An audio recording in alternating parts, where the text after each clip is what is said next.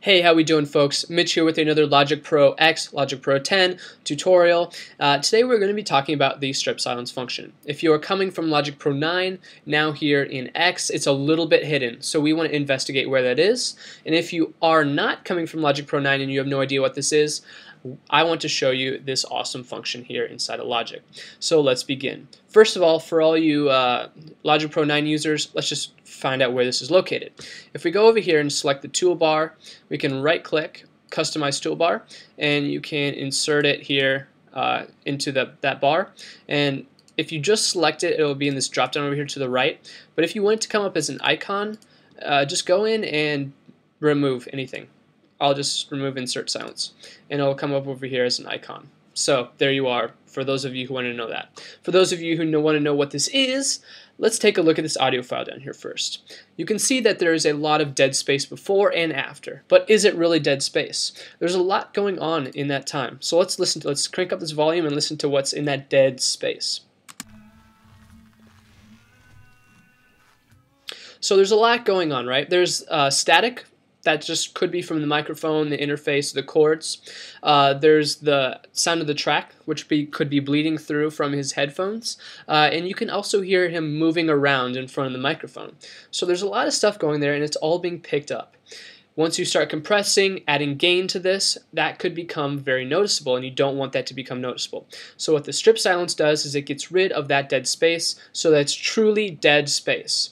So what we can do is make sure to select your track, and then just choose the strip silence function, and this pop-up comes up. Now there are 4 different things we can choose, 4 different values, and then also a zero crossing checkbox, and make sure just to always check that. So the threshold obviously is just a cutoff. Anything above it is going to be accepted and is going to be in the new regions that are going to be created. Anything below is potentially something that should be cut off. And then the minimum time to accept a silence is obviously exactly what it means. So if I decrease this, we're going to start getting a lot of little teeny cuts inside of our regions, and we don't want that. You want at least a little bit here, and I had it at 6 because it created 2 major regions for me, and that's exactly what I wanted.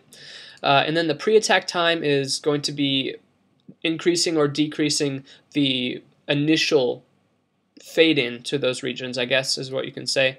So if I increase it, you can see that it's increasing the beginning of our regions. And then if I increase the post, you guessed it, it's going to be increasing the end of it. So let's just drop this back down to the settings that I had, and let's hit accept. Actually, first, zero crossing. Zero crossing just makes it so that we are not ever going to be cutting these regions at places where it's going to clip, or it's going to sound like there's a pop or snap when it cuts. So make sure to always have this zero crossing checked.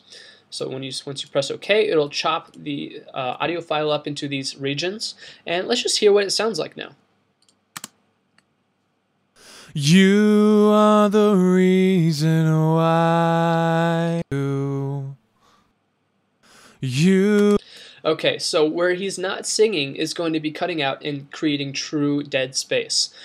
So this is a very, very handy function for those of you who are just getting into Logic Pro X or just have never done it in Logic Pro 9.